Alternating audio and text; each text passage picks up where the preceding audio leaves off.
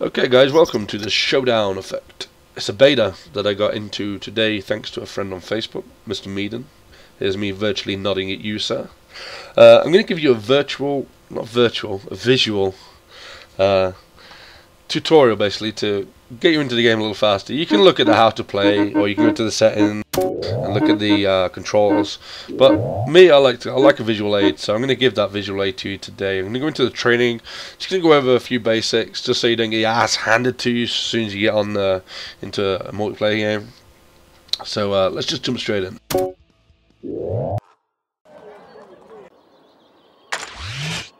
Where am I? When am I?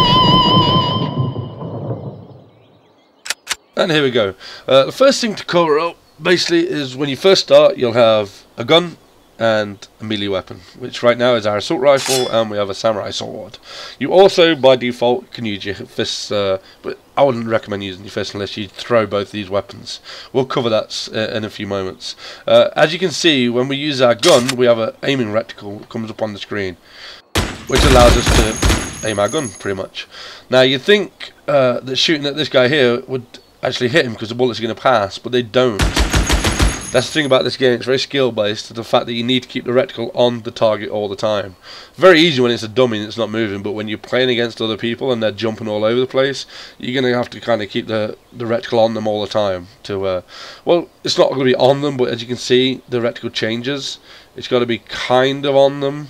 It's got kind of a high hitbox, but not enough that you don't that it doesn't require any skill.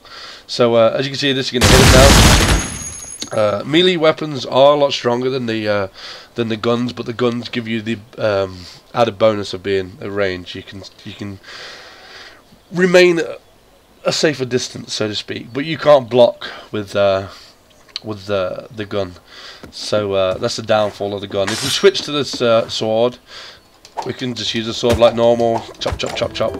And also, if you press the right mouse button, you'll get a block meter that comes up, which is the yellow bar above our health. As soon as that breaks down, your block meter's broke, and it won't block anything anymore anyway. Like most 2D scrollers that allow you to scale walls, just hold down the jump button, and you'll scale walls. There you go, take that guy down. Anything that glows yellow in this game you can pick up. Like these daggers, we can pick up the daggers. If you hold down the shift button, you can throw, and you can throw anything, so we can just throw these guys. As you can see, the dagger doesn't do a great deal of damage. It does not as much as samurai sword, but it probably does more than the gun. As soon as you switch back to one of your main weapons, if you're holding a third weapon, you will lose the third weapon. Look, it just drops it on the floor. You can't store more than the two weapons you have. Not that I'm aware of anyway. Maybe you can unlock more later on. The other abilities are you can obviously roll by double tapping left or right, which is A or D. You can also slide by holding down S while running. You can slide. And there's another ability called a lunge, basically, where you lunge at the target, and if you hit them, they get stunned for a second. You can do it whenever you want. Just hit that Alt button, and you'll do like a lunge at them, like a charge at them. If you hit them, like I say, you stun them momentarily. It's not a long stun, but it's enough to get you killed, so be very careful of it. But this lunge can also cause you damage if you do it from a distance, from a height. Like there, the screen flashed. Now, if you take damage in the game, you can heal up. It's free to heal up. It just takes a little bit of time. You just hold down the B button, and it'll start bandaging up. As you can see underneath my health, there's a blue bar. That's for your hero ability. And right now, our hero ability is a personal shield. You can see at the top right-hand corner of the map. Of the screen. To activate that, you just press Control, and I'll basically become invulnerable for like 2 seconds. You'll see the blue bar drain down already. What is this? And then as soon as it ends, it comes out of it. It's really handy if you get jumped by a few people. So that pretty much covers everything you need to know, really. The other thing you might want to know, because it might be a little daunting going straight in. Oh, let me just cover this as well. If you want to go up and down through levels like this, you need to hold W and press jump, and you'll jump up. If you want to come down this, you need to press S first, and then press the jump button, and you'll drop down. like I said, the thing that's daunting in this game that might be is like I can't see anybody. They just turn up. They just appear. That's because the game incorporates the fog of war. If you never play the game with fog of war, basically you only have a certain amount of line of vision on the screen. Anything that's like black, you can't really see. So, and that's like a darker shade. Like it makes sense. When I drop down, it gets light. When I jump up, like I said, you can't see the dummy down below. But when I drop down, you can see him. Now, that'd be the same if it's a player. You wouldn't see the player down there.